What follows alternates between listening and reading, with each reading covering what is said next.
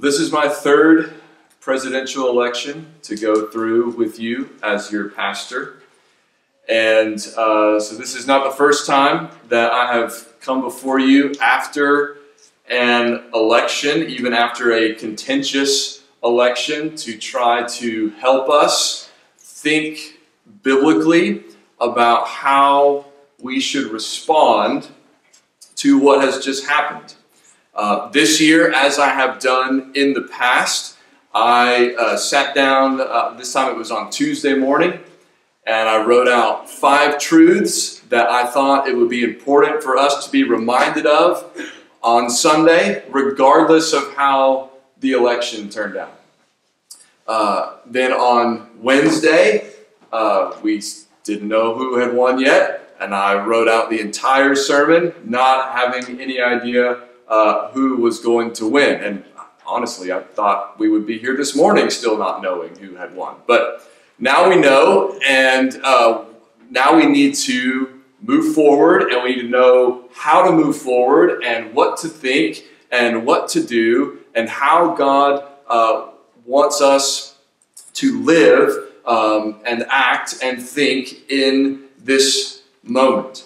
Now, I reject the hyperbole that says every 4 years, this is the most important election of our lifetime.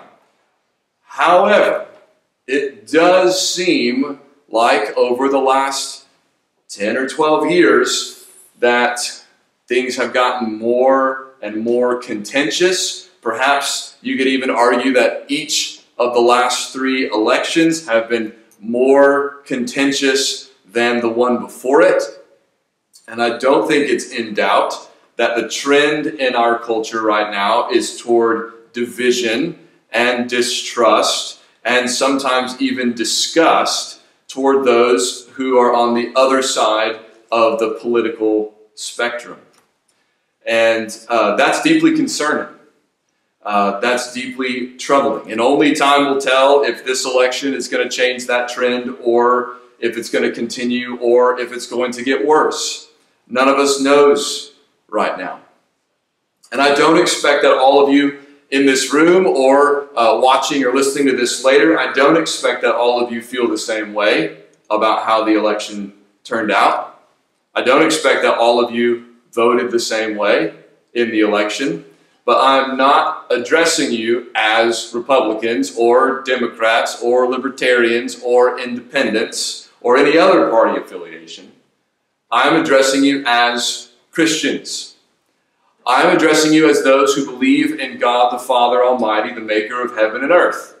I'm addressing you as those who believe in Jesus Christ, his only begotten Son, our Lord, who was born of the Virgin Mary, who suffered under Pontius Pilate, who was crucified, dead, and buried. I'm addressing you as those who believe that this same Jesus Christ was raised from the dead, is now seated at the right hand of the Father, and will one day return to judge the living and the dead. I'm addressing you as those who believe in the Holy Spirit, the Holy Catholic Church, not the Roman Catholic Church, but the universal church, the communion of saints, the forgiveness of sins, the resurrection of the body, and life everlasting. If you confess those truths, you shouldn't have been looking for a Savior in this election, because you know there's only one, and you know who he is. It's Jesus Christ. If you don't confess those truths, we invite you even now to turn to Jesus, to trust in Jesus, because he is the only one who can save. He is the only one who can mend what is broken in your life and in this world. He is the only one who can and will set all things right. And if you do confess those truths, I want to remind you this morning of 5 more truths from Scripture that ought to be bedrocks for you, non-negotiables, that not only inform but govern the way that you live. So this morning I am going to give us 5 truths in response to 3 questions. First question is, what truths can we hold on to in a time of uncertainty? In a country that is suffering a pandemic. The second question is, how should we see ourselves in a country that is painted red and blue?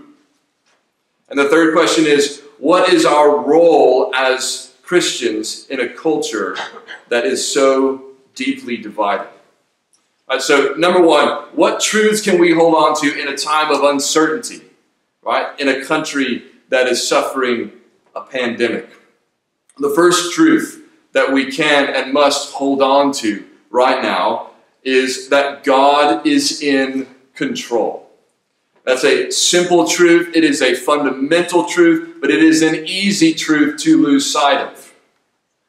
The more things seem outside of our control, the harder it is to remember that God is in control. And yet the more essential it is that we remind ourselves that God is in control. This is a truth that the Bible affirms and encourages us with from Genesis to Revelation. All throughout the Bible we are told not to fear because God is in control. Psalm 115 verse 3 states unequivocally, our God is in the heavens. He does all that he pleases. Psalm 103 verse 19 says, the Lord has established his throne in the heavens, and his kingdom rules over all. There is nothing that can thwart God's will, God's purpose, God's plan. He is in control, and he gets to do what he wants because he is God. And because he's in control of all, and because he reigns over all, the Bible also tells us over and over and over that the kings and rulers of this world, the presidents of this world, are in his hand. In Exodus chapter 9, God says to Pharaoh, who was likely the most powerful person on the planet at the time, God says to him in Exodus 9, 15 and 16, by now I could have put out my hand and struck you and your people with pestilence, and you would have been cut off from the earth. But for this purpose I have raised you up, to show you my power, so that my name may be proclaimed in all the earth. Pharaoh was not in control. Pharaoh did not have ultimate power. He was in God's hand, and God was using him for his plan. Similarly, later in the Bible, we're told of King Cyrus, the king of the Persians, in Ezra chapter 1. It says, in the first year of Cyrus, king of Persia, the word of the Lord that the word of the Lord by the mouth of Jeremiah might be fulfilled. The Lord stirred up the spirit of Cyrus, king of Persia, so that he made a proclamation throughout all his kingdom and also put it in writing. Thus says Cyrus, king of Persia, the Lord, the God of heaven, has given me all the kingdoms of the earth, and he has charged me to build him a house at Jerusalem, which is in Judah. In other words, Cyrus, who came to power, defeated the Babylonians, he said to the people of Israel who were still in exile from when Babylon had conquered them about 70 years before, he said, God's given me this power, God's given me this authority, and God has charged me to build his house in Jerusalem. And so he said, anybody from Judah who wants to go back to Jerusalem and rebuild the temple, go for it. Who would have thought that a foreign king would help Israel return home and rebuild their temple? How did that happen? The Lord stirred the spirit of Cyrus. Both of those examples and more examples that we could turn to in Scripture put flesh on a principle that we read in Proverbs 21:1. The king's heart is a stream of water in the hand of the Lord. He turns it wherever he will. That's true no matter who the king is. That's true no matter who the president is. God is on his throne. His throne rules over every earthly throne, and he is able to move the heart of every ruler on every throne to accomplish his will and his purpose. There's nothing going on down here that can keep God from doing what he decrees up there. He is still in control. And his map doesn't look like our maps. Many of us, for the last several days, have been staring at maps painted red and blue with pink and light blue and gray, and we've been wondering what those maps might mean, what those maps might lead to. But God's map looks very different than our map. We get an idea of what God's map looks like from Psalm 2. Psalm 2 begins this way: "Why do the nations rage and the peoples plot in vain? The kings of the earth set themselves, and the rulers take counsel together against the Lord and against his anointed, saying, 'Let us burst their bonds apart and cast away their cords from us.' He who sits in the heavens laughs. The Lord holds them in derision. Then he will speak to them in his wrath and terrify them in his fury, saying, 'As for me, I have set my king on Zion, my holy hill.'" In other words, God's map looks like this: all the nations, all the people who are plotting and raging against the Lord and against his anointed, meaning against God and against his Messiah, against Jesus Christ, they're all in the same camp. They may have different affiliations, they may come from different nations, they may speak different languages, they may follow different political parties, but all those who are in rebellion against the Lord, they're in one group. And then there are those who willingly bow their knee before King Jesus, who submit to him, and they're in another group. And that is the one division that actually ultimately matters. Have you bowed the knee to King Jesus, or are you resisting his rule and his reign from heaven? And there are blue people and there are red people in both of those camps. But this is the map that matters most importantly. This is how we must look most fundamentally at the world. There are those who are shaking their fist at Jesus. Red people, blue people, in-between people shaking their fist at Jesus. And there are red people, blue people, in-between people who are bowing their knee before Jesus. That's what matters most. And regardless of who is in rebellion against God, regardless of what their plans, what their plots, what their schemes are against the Lord and against his anointed, God is undeterred. God is unafraid. He laughs at his enemies. He holds them in derision. He has installed his King Jesus on his holy hill, and no one can unseat him or dethrone him. He rules and he reigns. The second truth we need to remember when we're wondering, what truths can we hold on to in a time of uncertainty and division? The second truth is that Jesus will build his church, and no one can stop him. One of the unfortunate, even perhaps disturbing things that we have seen over the last several months is there are people who at the least hold the church in light esteem, if not manifest animosity toward the church. And that concerns us, right? That concerns Christians. That has led to court battles over whether churches can meet in person and those kinds of things. And there are some legitimate concerns about the direction things are headed in our country in terms of religious liberty. There are some good signs, but there are also some disturbing trends. How are we to think about those things? Well, we must remember what Jesus said to Peter in Matthew 16 when Peter made the good confession. Jesus said, "Who do you say that I am?" And Peter said, "You are the Christ, the Son of the living God." Jesus said to him, "I tell you, you are Peter, and on this rock I will build my church, and the gates of hell shall not prevail against it." Jesus will build his church, and not even Satan can stop him. Not even Satan can prevail against the church.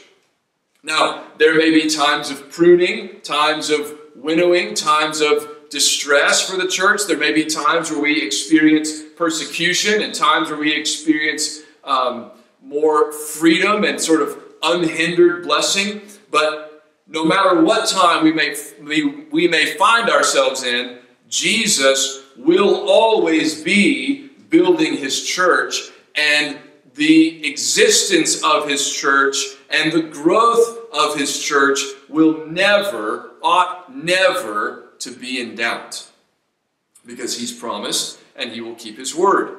Not only that, but the Bible says that the head of the church, Jesus, is the head over all and over everything. In Ephesians chapter 1, where Paul talks about how God has raised Jesus from the dead and seated him at his right hand, this is what he says. He's talking about the power of God at work when God raised Christ from the dead. And he says that power that he worked in Christ when he raised him from the dead and seated him at his right hand in the heavenly places, far above all rule and authority and power and dominion, and above every name that is named, not only in this age, but also in the one to come.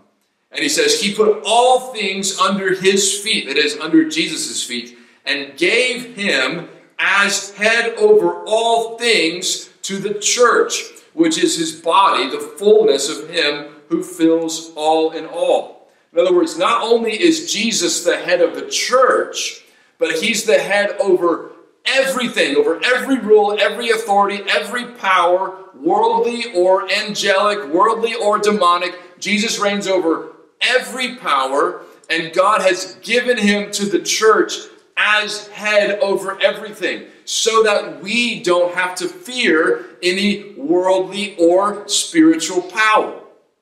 We know that no matter what power might be arrayed against us, against the church, we know that Jesus has ultimate authority over that power.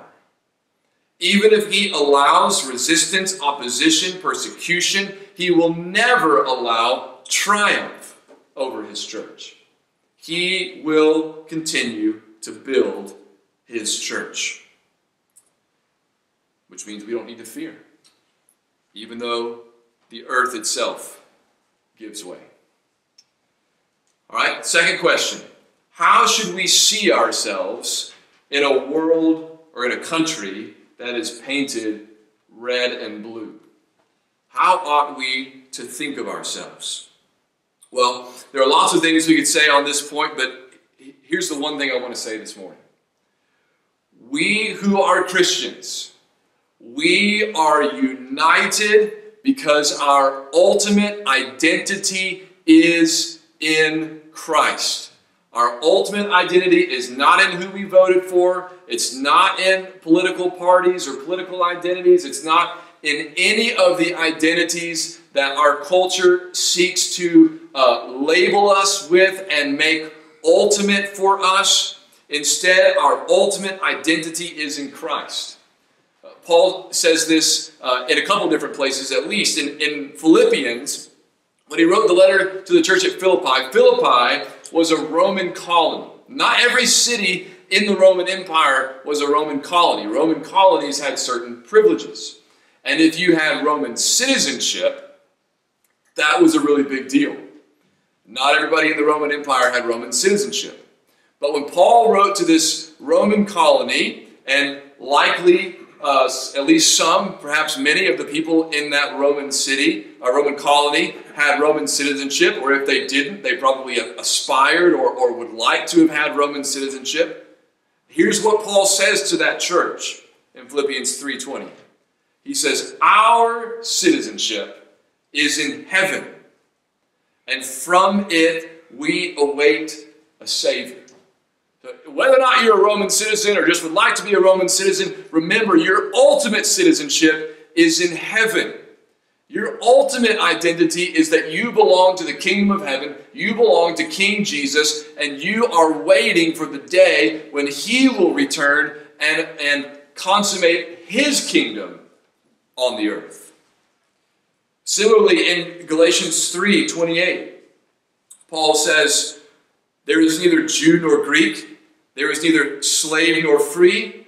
There is no male and female, for you are all one in Christ Jesus. Now, those categories are probably some of the most divisive categories that existed in Paul's day. The whole world was divided into Jew and Gentile, or Jew and Greek, and neither side liked the other. There were divisions between male and female. There were divisions between slave and free.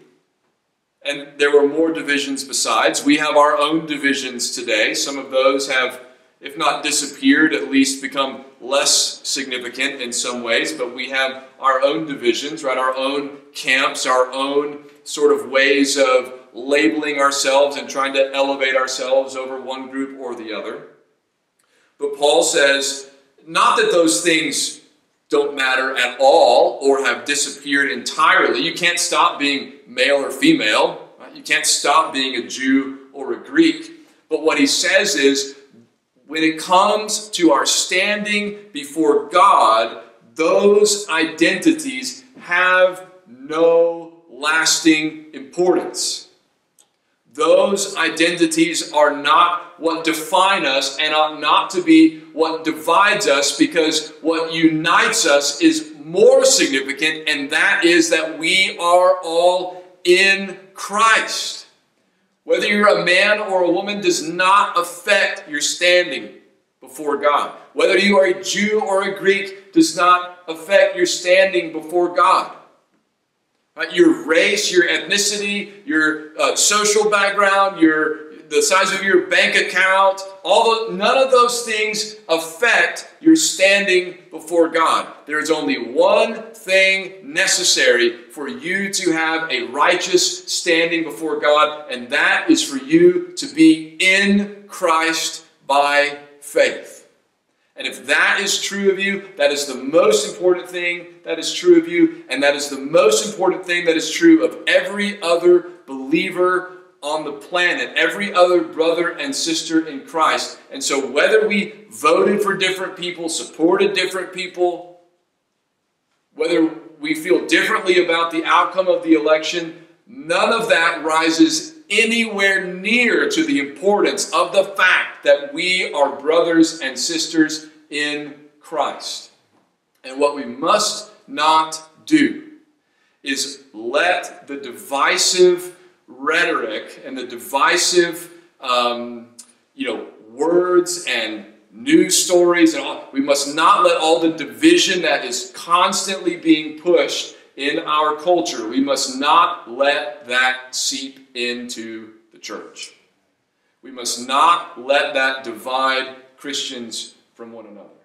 We must not let that keep us from loving one another.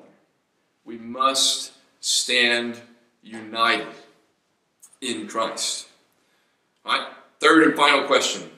What is our role as Christians in a culture that is so deeply divided? What would God have us to do? Again, there are many ways that we can answer that question. There are many things that the Bible has to say that are important things for us to think about in this particular moment. But I just want to draw our attention to two. First one is this. We are called to love our neighbors and even our enemies. This is not new. This is not changed. This has always been true. This remains true. But it is the kind of thing that we have to remind ourselves of again and again and again. Listen to how Jesus said this in the Sermon on the Mount in Matthew 5, starting in verse 43. He says, "You have heard that it was said, 'You shall love your neighbor and hate your enemy.' But I say to you, love your enemies and pray for those who persecute you, so that you may be sons of your Father who is in heaven. For he makes his sun rise on the evil and on the good, and sends rain on the just and on the unjust. For if you love those who love you, what reward do you have? Do not even the tax collectors do the same? And if you greet only your brothers, What more are you doing than others? Do not even the Gentiles do the same? You therefore must be perfect, as your heavenly Father is perfect. Jesus says God loves his enemies. Those who shake their fist at him still get rain and sunshine. Those who break his commandments, those who rail against him, those who dishonor his name and misuse his name, they still get rain and sunshine. Right alongside those who bless his name and worship him and seek to follow his commands. God shows mercy, shows love, even to his enemies. And so if we are his children, and children are meant to imitate their parents, then we likewise must show love not only to our neighbors, not only those who agree with us, not only those who vote like us, not only those who, seem to be on the same side as us. We must show love even to those who would hate us, who would revile us, who would perhaps even seek to persecute us. Jesus says, even those you must pray for. Even those you must bless. Even those you must love. As someone said to me just before election day, he said, people are going to be sad and scared no matter which way this thing goes. And he was right. And we need to keep that in mind, right? Whether you feel like you won or lost, or whether you feel like we all lost or we all won, or however you feel about what happened.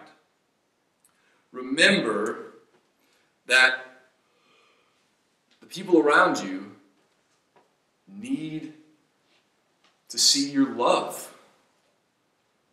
They need for us to show the love of Christ to one another and to them. That's what they need. We don't help anything by being just as rancorous as the rest of the country. We don't help anything by being just as divided along political lines as the rest of the country. We help by loving as Jesus loved, even people that it didn't really make sense for people to love, for Jesus to love, according to the way people around him would have been thinking. Right? Do the Pharisees look at Jesus' band of disciples and say, yeah, that makes sense? No. But he loved those guys. And they weren't all the same. They were different, even among the 12. But they loved Jesus, and they trusted Jesus, and Jesus taught them to love one another. And he taught them to love even their enemies. And through them, he turned the world upside down. And through them, he's still turning the world upside down. And we're still called to follow their example, his example. Last thing about how we should respond to a divided culture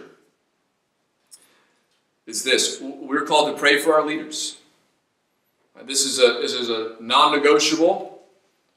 Right? It's true all the time. It's true after every election. It's true in between every election. It doesn't matter who is elected. It doesn't matter what has happened. We are called to pray for those who are in authority. 1 Timothy chapter 2 says, Paul says to Timothy, he says, first of all, then I urge that supplications, prayers, intercessions, and thanksgivings be made for all people, for kings and all who are in high positions, that we may lead a peaceful and quiet life, godly and dignified in every way. This is good, and it is pleasing in the sight of God our Savior, who desires all people to be saved and to come to the knowledge of the truth.